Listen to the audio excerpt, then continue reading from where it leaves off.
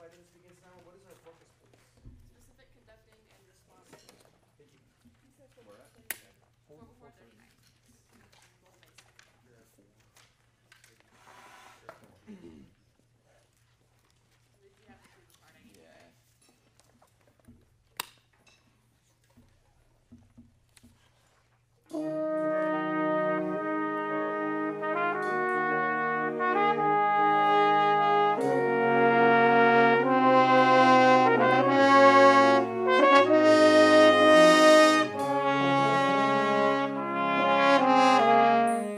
We're gonna go back and work that again. So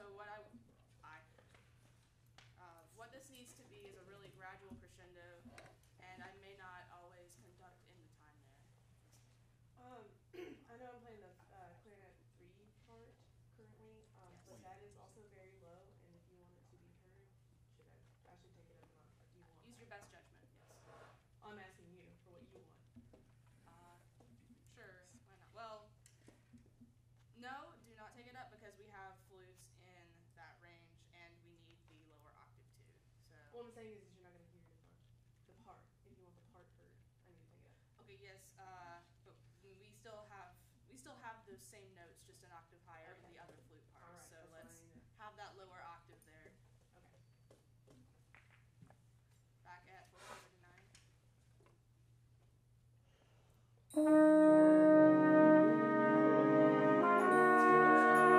About to start. Make sure you have a really good connection with each of the players. You're kind of punched into the podium. Bring them to you.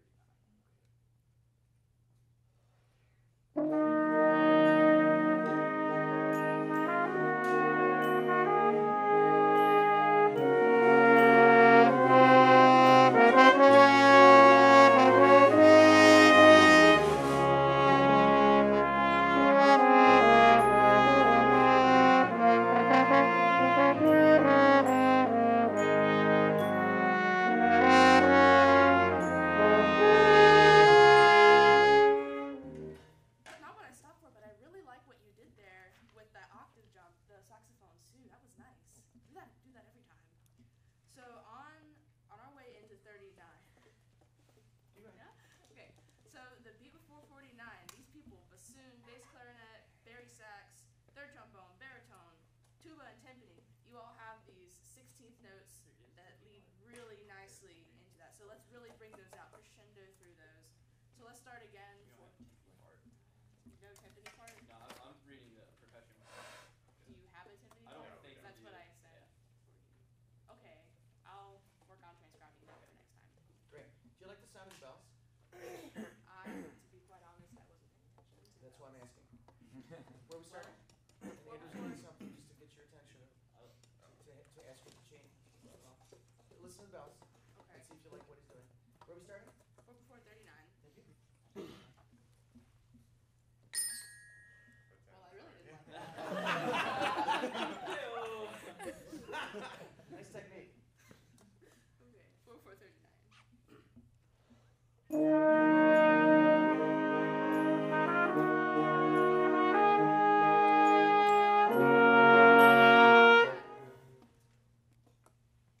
Never mind, I didn't hear what I thought I did. I was listening for the bass drum part.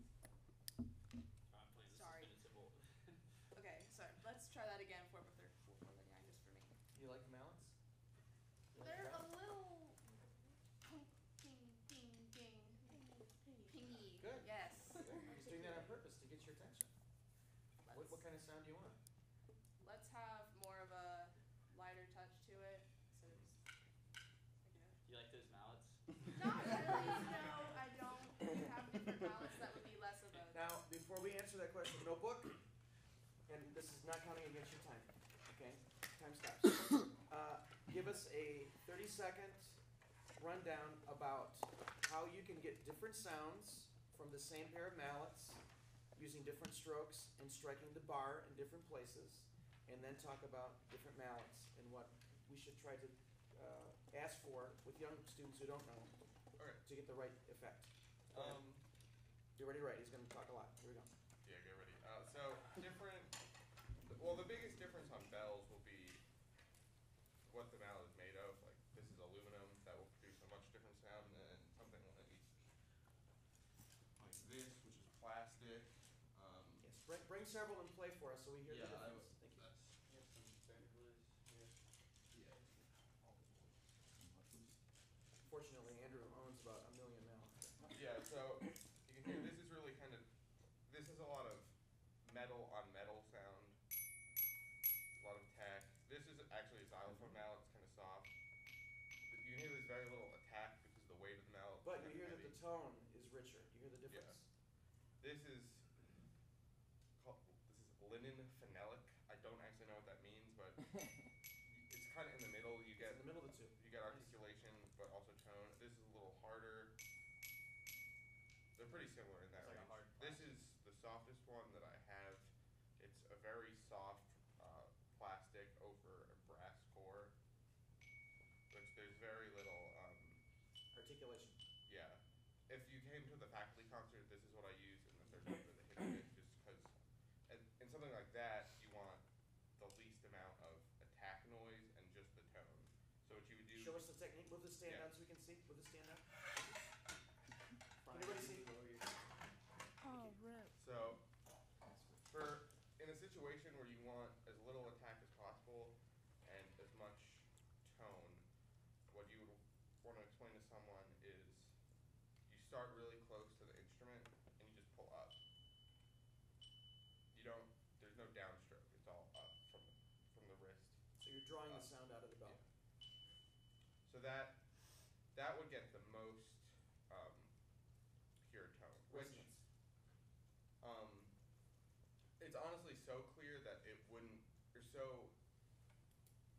so little articulation that I wouldn't recommend that for an ensemble setting unless it was very exposed because you need the articulation on these instruments to cut through. So probably something like this would be best in this situation. A little harder mallet, similar technique, but not as extreme.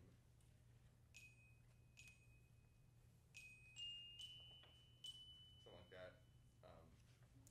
Play the white one again.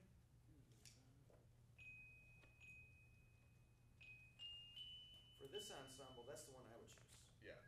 Now, if we were in a larger ensemble, I would either choose the black one or the red one. The red one is a little pingy for me. I like the Yeah, I like you the don't- white one. Especially in this environment, you hear the pinginess more because that's something you hear close up, but it's not something that carries. Yeah.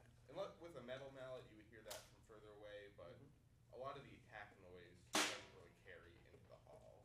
And this is why, Yeah. Andrew's been here a long time, and he's played in all of our performance venues. So there's times in our rehearsals with the wind ensemble that I will question something, and then he will school me on, well, when we're in Schaefer, though, this will sound like what you want from the standpoint of the audience, which is great. Because this is a very dead rehearsal space.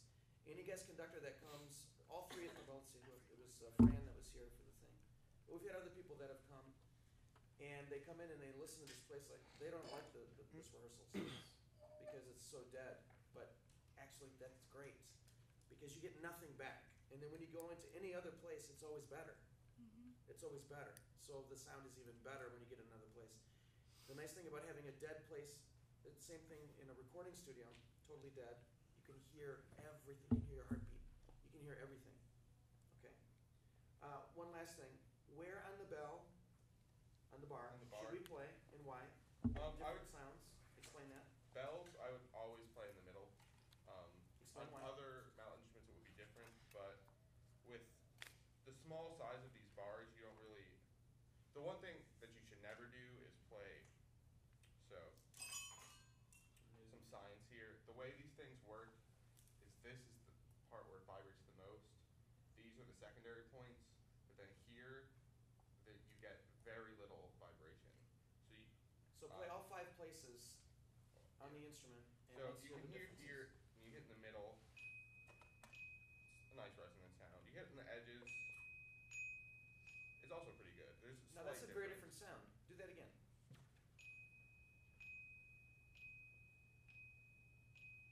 Different harmonics. Yeah, And it's a different color. Totally different color. yeah, Now play in the 2 dead zones. Thuddy. yeah. But so I would recommend on the bells because you can't really see it. But there are these channels that this kind of comes out. This is kind of broken. This shouldn't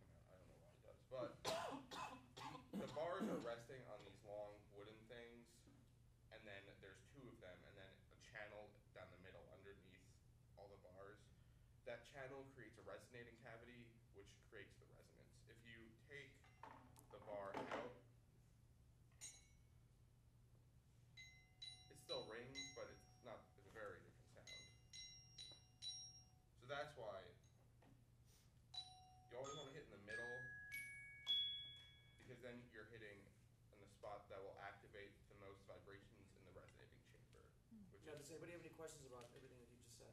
That was really, Can I really good. add a couple Go ahead. things? The 2 points that you don't hit, those are called the nodes. yeah, the nodes. I don't know if you mentioned that or not, but that's like in physics, just in general, a place that doesn't vibrate is called a node. And same thing on strings. So, yeah, same for strings. Just think if like tone versus attack.